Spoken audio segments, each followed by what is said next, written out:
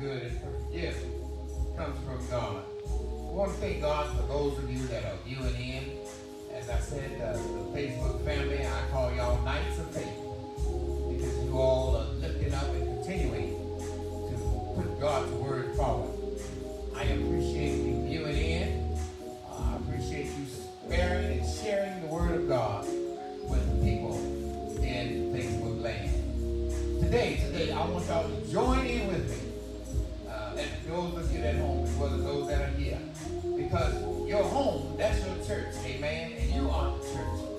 And so today, we want to just lift up God and let him know that we worship him and we adore the Lord. Come on, you can sing with me in Facebook land. Come on.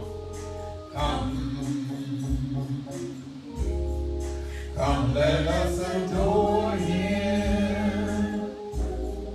Kneel down before him. Worship and adore him. Come on, church. Come on. Come on. Worship him. Come. That's what you want to do. You want to worship the Lord. Come, let us adore him. Come on, y'all sing with us. Come on, worship with us. Turn your living room into the worship center. Turn your kitchen into the worship center. In your bedroom, turn it into the worship center. Come on. Come on, let us adore him. Come, let us adore him. Kneel down. Kneel down before him. Worship. Worship. Worship and adore him.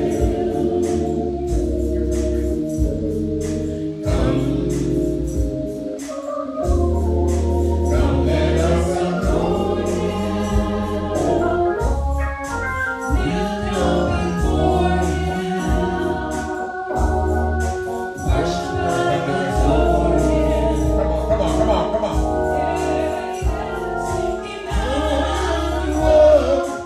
What's his name, church?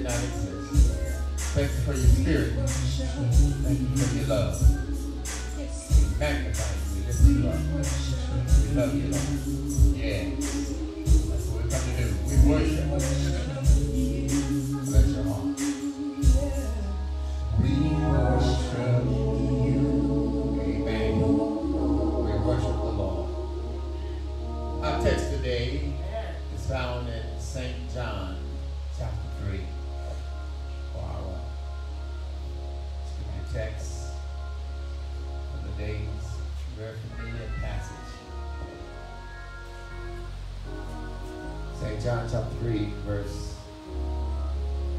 1. There was a man of the Pharisees named Nicodemus, a ruler of the Jews. The same came to Jesus by night and said unto him, Rabbi, we know that thou art a teacher from God, For no man can do these things, these miracles that thou doest, except be with God. Jesus answered and said unto him, Verily, verily, I say unto thee, except a man be born again, he cannot see the kingdom of God.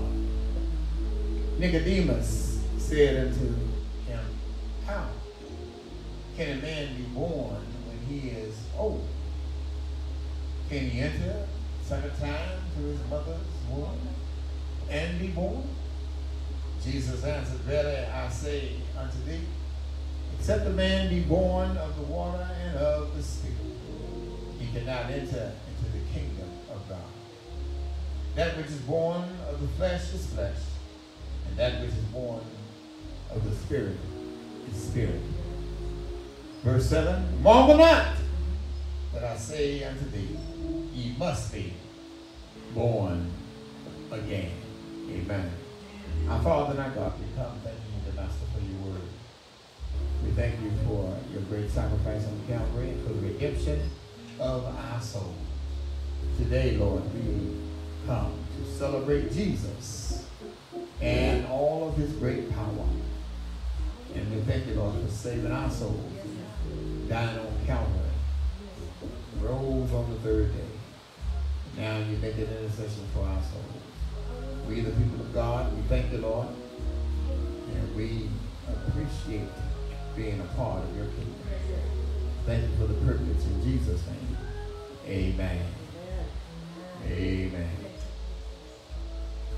Once again, we thank God for those of you that are viewing in. And we ask that you share today's message on Facebook to get the word out, Nights of Faith, that we can do that. Amen.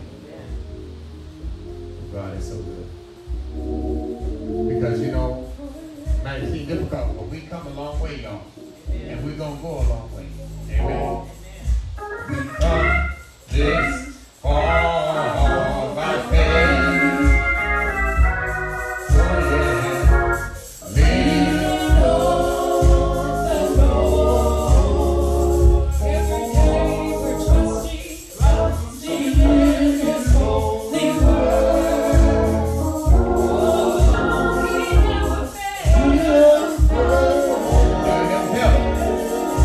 Never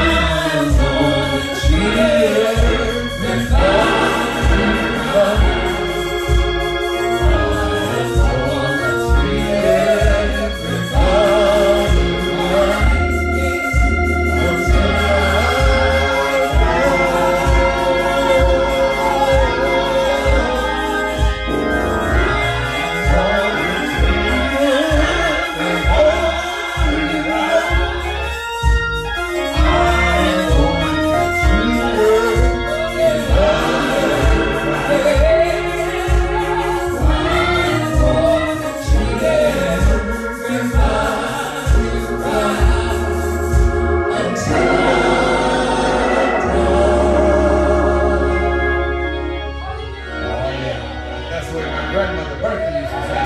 I heard my grandma Bertha used to sing that song. Oh my God. Thank you, Jesus. Thank you, Lord. Thank you, Lord.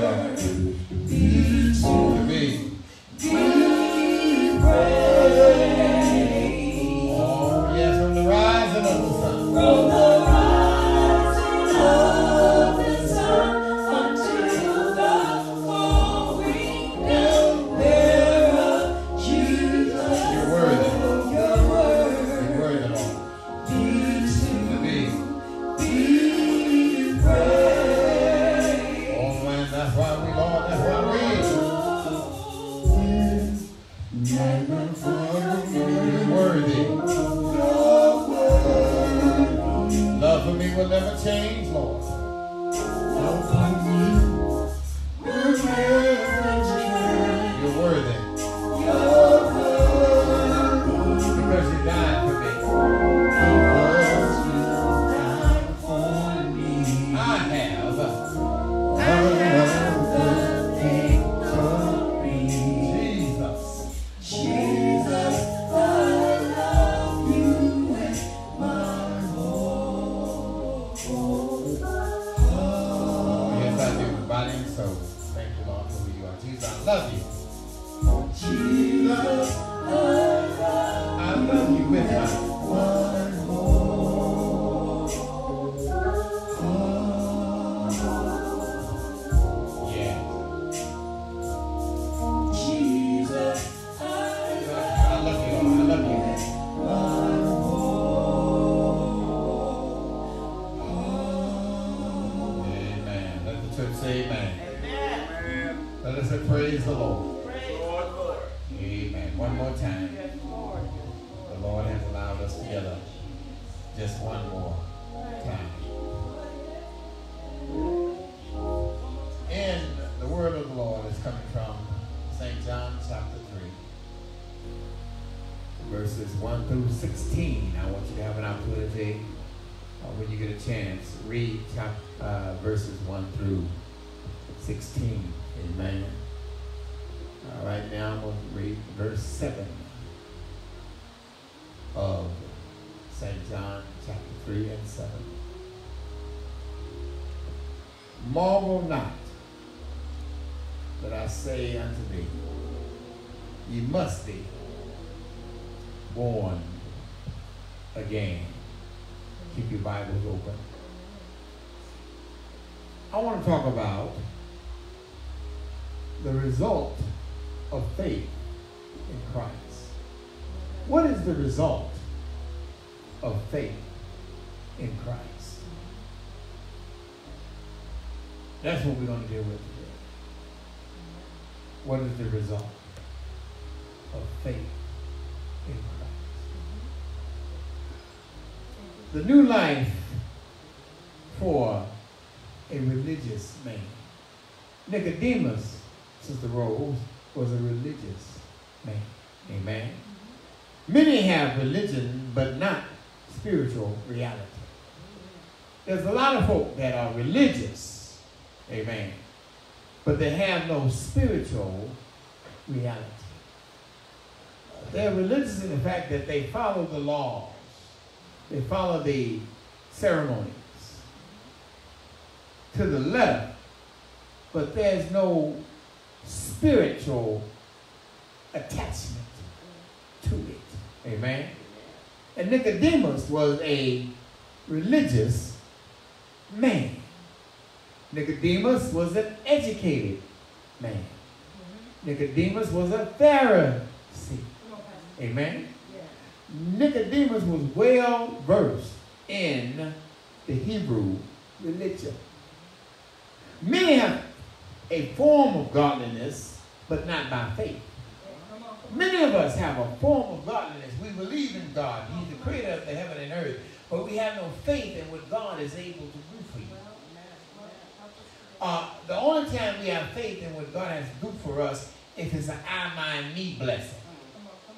You know, we love them I, mind, me blessing. Bless me all the way, irregardless of what's going on. They have a form of godliness. Well, they know that God is able to do, but they don't have faith in what he will do. Right now, we're in a condition where we got to have faith in what we know what God will do. God will protect you. God will see you through. Well, even if the virus gets you, guess what? Then you're on your way to heaven. You win all the way. Amen. Don't look at it and say, oh, yeah, it's a horrible thing. But guess what? The thing with it is that you have faith in God that he's able to bring you through. Yeah. So many of us, you can have a form of godliness, but not faith. Amen. We act religious on Sunday. Yeah. Come on. And then we stop being religious, Chris, after 1 o'clock on Sunday. Amen. That's the time. Why? Because we have a form of godliness, but we don't have what? Faith. It's that faith that keeps you moving from one stage to the other. Why? Because faith is the substance of things hoped for and the evidence of things not seen. It may not look right now, but keep the faith in God to know that he will see you through it and you can make it. Is it going to be easy? No. But you can make it. Amen? In this text, a religious man learns about life. He began to learn something new. You know, you can't teach an old dog new tricks. But this old dog was taught a new trick. Amen? And so therefore, why wisely, as a preacher, he often preached on being born again. Sister Renee and many others sang that song, You Must Be Born Again. And the answer, his answer is because you must be born again. You must be. That's a must. Amen? They that believe in God, we are a new creation. Amen? That means that you, the faith in Christ, the result of it is that you will be born again. Now, with that, there's no question that being born again, that a metamorphosis must take place. There must be a change somewhere. Say amen. Amen. A man who learns about being born again, the body, Nicodemus, and his need. In verses 1 and 2, Nicodemus had a great need. Amen. And he was a ruler of the Jews, Nicodemus was. And so he had authority. Amen. Probably was afraid. Now, he went to Jesus by night because he was probably afraid to be seen. He didn't want the boys to see. You know, because Jesus wasn't a hot topic at the time. Well, he was a hot topic, matter of fact. And so it was kind of a shame factor. But he knew he needed some information from Jesus that he was lacking. He was religious, but he wasn't spiritual. And so therefore, the Bible let us know that he slipped to Jesus by night in order to communicate with him. Afraid he might lose credibility with his friend. You know, like 7 foot, we don't want to be around because we say, we don't want to be a what? Associate. Yeah. We'll lose our status. And so Nicodemus understood that. So therefore, he searched Jesus out by night. Well, don't get mad at Nicodemus because a lot of us seek Jesus out at night. Amen. Late in the midnight hour. Amen. All things seem quiet. And when you don't have no answers from your friends and nobody can bring you out of that tight spot, then what do? You seek Jesus by night. Even though you might be well versed. Amen. On the condition. Nicodemus was well versed on the environment of Jesus, but yet he knew, I know that I'm not supposed to be seen with this man, but this man has an answer for me.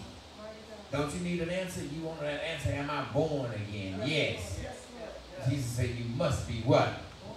Born again. Why Nicodemus came to Jesus? He had heard about his miracles. They're talking about this man that he's a Galilean peasant. There's nothing to him.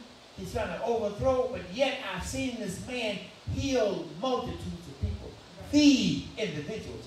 I've seen him act and be in others' lives and conform and change their lives. Then I'm missing something. I know I'm a religious man and I've studied all the laws of the Hebrew nation, but yet there's something about this Jesus. Something about that name Jesus. And it's the sweetest name. I know. Nicodemus couldn't shake it. I say he couldn't what? He couldn't shake it. So he said, he thought about it. This man do miracles. He believed God was with him. God has to be with this man because this man have gone through and really changed the culture of our government. Why Nicodemus came to Jesus? What Nicodemus did not need, he did not need religion, for he was a Pharisee. So he didn't come to Jesus to talk about religion. Amen. Because he was a what? A Pharisee. What he did not need was acclaim, because he was the ruler of the Jews. So he wasn't looking for authority when he went to Jesus by night. He didn't recognize this real need until he was with Jesus. He didn't recognize his need until he went before Christ.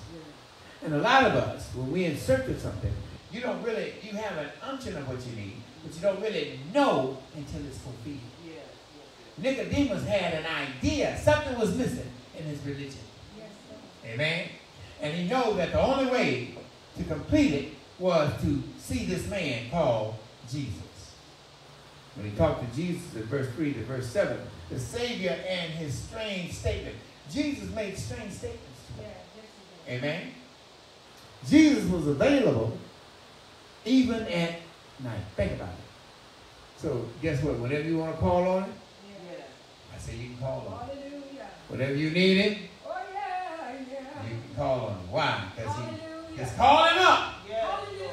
Call him up. And he will be available for you. Jesus was available even at night. He was never too tired or too busy for people. Jesus always had time for those who came to him. Now, if you feel you want to slow down, go to Jesus.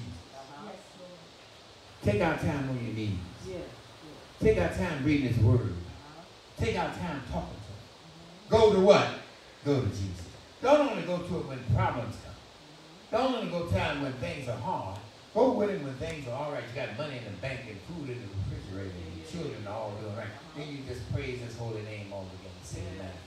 But here, Nicodemus, he said, I need to see him. Jesus went past the words of Nicodemus to his real problem. He stated all that. He went to Nicodemus' real problem. He knew why he had been there. I know why you came, Nicodemus. He understood the problems and the troubles. He knew about the upsets and the home problems and the dread and the death and the time. Christ knows all that. But yet he looked past that to get to Nicodemus' real question. What Nicodemus' real problem. What he was touched with. He had a lot of religious, but he wasn't spiritual. And so Jesus told him, except a man be born again, no way can he enter into the kingdom of God. No other way can he be sure of heaven. So Nicodemus said, wait a minute, how can a man be born when he's old? I'm a grown man. Come on. Do that mean I have to go back to my mother's womb? Jesus, you're confusing me. Nicodemus was confused about this strange statement, because it was a strange statement. He thinks Jesus was talking about another physical birth. And that's the thing between being religious and spiritual. Being religious, you can't see the spiritual aspect of God. So he didn't understand what it means. He said, wait a minute, do I have to be physically born again? He couldn't make that transition from being religious to being what? Spiritual. Christ made it clear. Verse 3 to 16, when you read that, he makes it clear to him. He says, the answer to the question of a religious man, this is not another physical birth. Amen? That which is born of the flesh, he says, is what? Flesh. Okay? But that which is born of the spirit is spirit. This is a what? Spiritual birth. I am a glass because of Artis glass and Marguerite glass. That's of the flesh. I'm born again because of Jesus Christ of Nazareth, hung, bled, and died on Calvary, and I accept him as Lord and Savior, amen, based on my faith. And the result of my faith is I'm born again. You got to be transformed. You no longer can be a caterpillar. You must be a butterfly. See, the thing is, a lot of us are still in that caterpillar stage. Amen? And what the Lord is saying that all you got to do is take time out and cocoon your spiritual faith. Amen? See, a caterpillar, they slow down and they cocoon themselves on a leaf or a branch. And within that, they make that transformation. Well, have you been cocooned? Have you been cocooned with the Holy Spirit? Have you been cocooned Yes, Lord. Stand there and wait on the Lord so you can renew your strength. Have you been cocooned to be knowing that whatever's going on out there with you can have peace and joy that you have Jesus in your life? Amen? And so therefore, Jesus made it clear. Amen? It's not another what? Physical birth. That which is born of the flesh is flesh, and that which is born of the spirit is spirit. This is a spiritual birth. That which is born of the spirit is spirit. How can these things be? He says, clears up the confusion. Let's clear it up. Here, Moses, in the wilderness, he brought out a serpent on a stick. And those that looked toward the serpent was healed. Amen? From their physical ailments. Don't you see? Amen?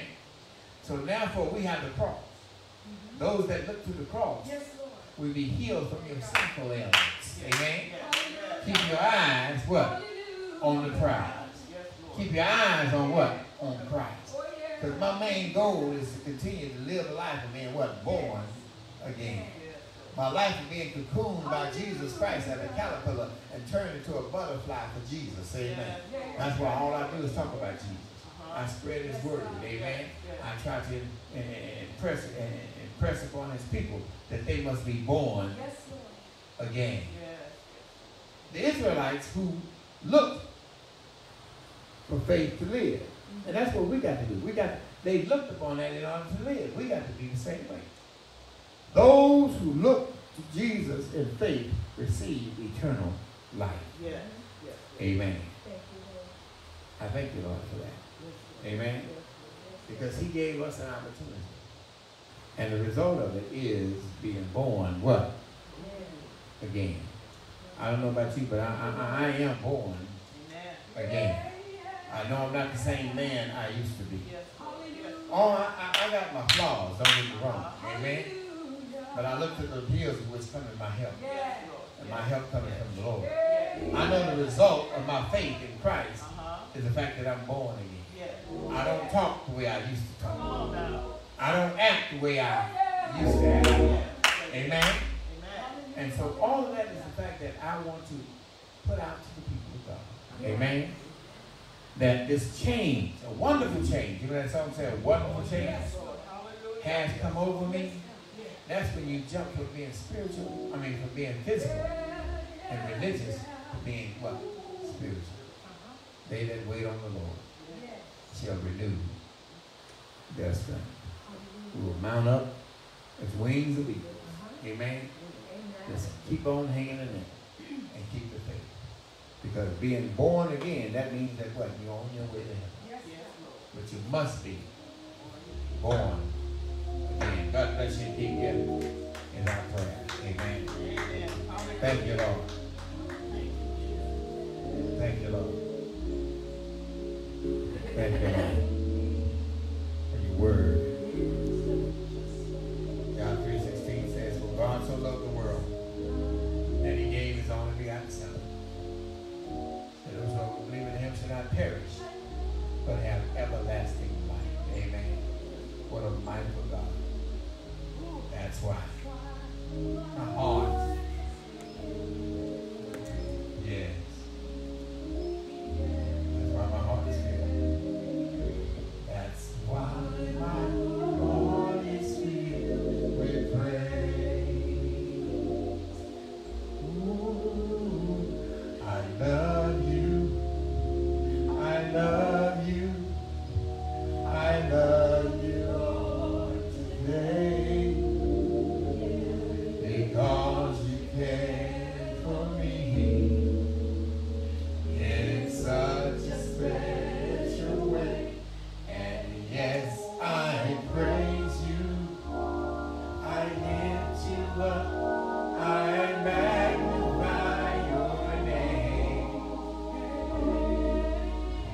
That's why my heart is filled with praise. We want to thank you all for viewing in with us. And thank you for worshiping with us today with the Living Faith family, 3502 West Imperial Highway. We thank you for your prayers and we thank you for your support. And if this ministry has been a blessing to you, we ask for you to continue to support, We have Cash App that you can get on Cash App and give to this ministry. Also, tithing has been showing up on the screen. And we thank you. We need your support during this time of trial. But we know that God will see each of us. And remember, the seed that you sow here in this ministry, the crop is going to grow in your house with everlasting love that continues to be there. Strength from on high. Amen. And a continued rain down blessings. So we thank you for what you're able